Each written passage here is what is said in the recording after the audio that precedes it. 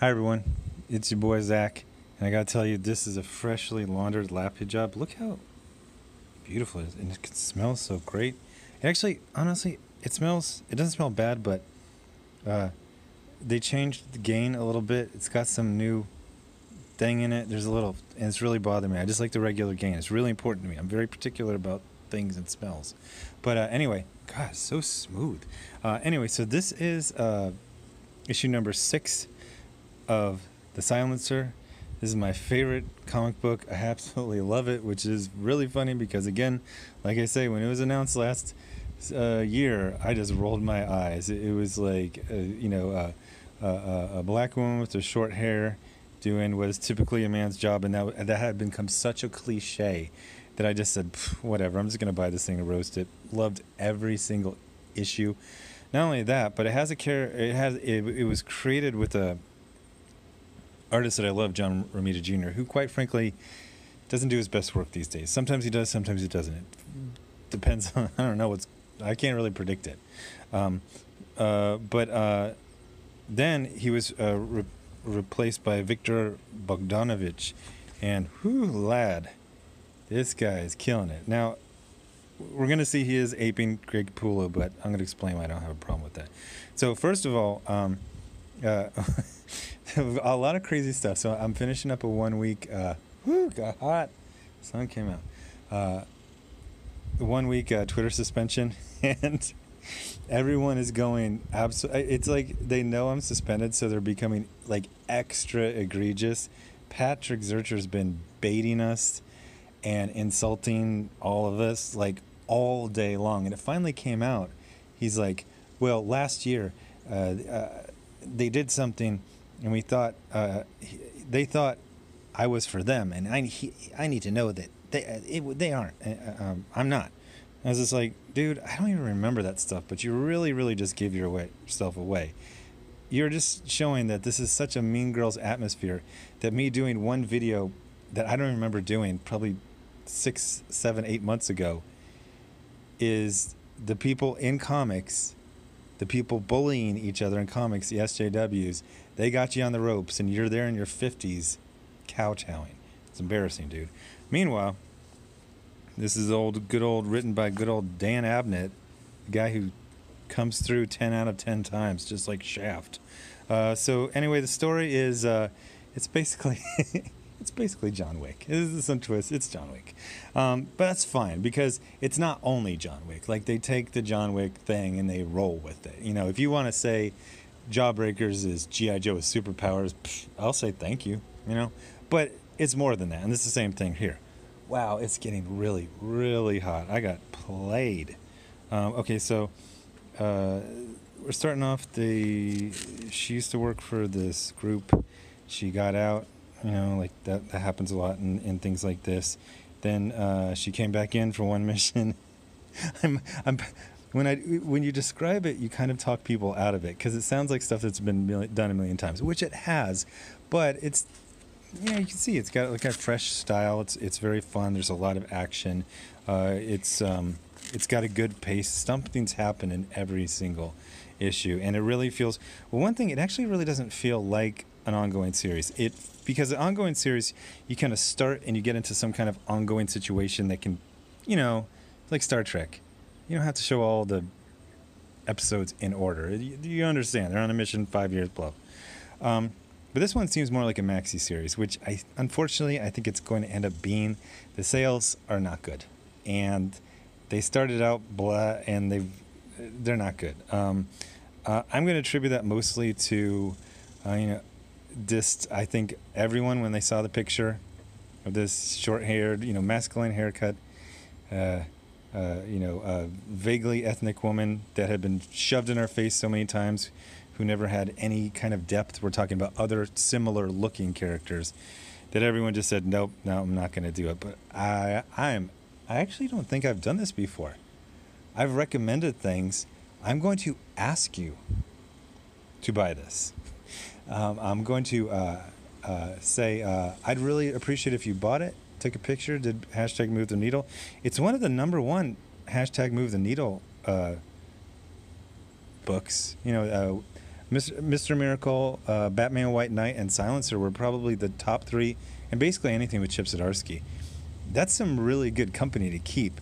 So I'm still kind of confused about why this is not selling more, but it's good, fun, brisk story.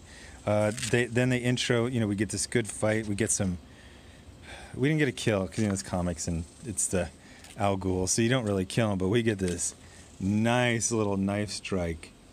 By the way, I woke up and one of my buddies on Facebook, he had, those just dumb videos, how to escape if someone's got a knife to you, or if someone's got a gun to you. And it was really, really interesting because number one, they got two guys that were both special forces guys. And so usually when you have these demonstrations, it's like one Mr. Cool, King Dingling, and then it's just some like dope. So it's like, well, of course the King Dingling is always going to be better.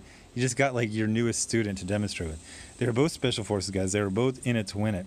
And the really fascinating thing I saw was that it was actually easier because they had a gun that shot paint rounds. And it was actually easier to evade a person with a gun in your back than a gun in your front. And it just has to do with kind of like, since the back tends to be kind of flat and moves as a mass, you can kind of turn it out of the way. Whereas the front, there's like these shoulders that move around, there's a head.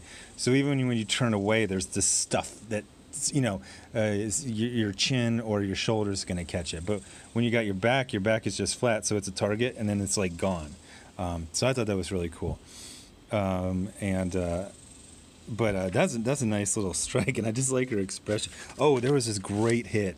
Check out this fight right here. That is a hit. I actually made a sound when I said it. I was like, oh, damn. But then we get into, we meet this new crew. It's been really cool because, it's John Wick, and John Wick is not Batman. John Wick, he either shoots you the first time he sees you, or he's going to shoot you like 3 scenes later. 1 or 2 people will make it to the end, and then shoots him at the end. What I'm saying is, in this type of thing, you have to create a lot of villains because this is a main character that puts you in the dirt. You're not constantly coming back. So Dan Abnett and John Romita Jr. already came up with a couple of versions, but I got to say these are my favorite. It's this group called Cradle and Grave, and at first you see it's like this little kid and an old woman, but they actually have like a Super Saiyan mode where they transform. I'm going to skip a couple pages so I don't get a copyright strike. Then they got this look. I was like, damn, this is actually freaking cool. Like, I'm really, really into this. So go check it out. Like I said, I think this is the first time I've done this. I'm going to ask you, maybe it wasn't. I've done like 1,100 videos. It gets hard to remember everything. But I even like the body language and acting. So John Romita Jr. is just doing the covers right now. But it's quite good. Sandra Hope is doing the inking. I thought this was Al Williamson. Al Williamson used to do these lines that weren't with a ruler. Actually, this is really good. That's so funny. Like, everyone's like, Comicsgate hates women and people of color. Honored guest, woman of color. Sandra Hope, woman of color. She's Asian. She actually got into the 1990s when it was like a purely merit industry. She's been around forever. So, but she's Asian, so you can't tell. But anyway, check this book out. I'm asking you, to just try at least one issue.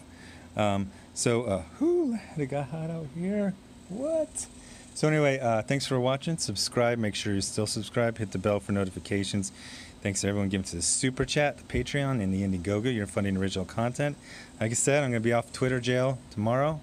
Raring to go on another Indiegogo. This one's going to be Iron Sights, black and white, basically like border noir, Tarantino type of Sicario type of thing. I love it.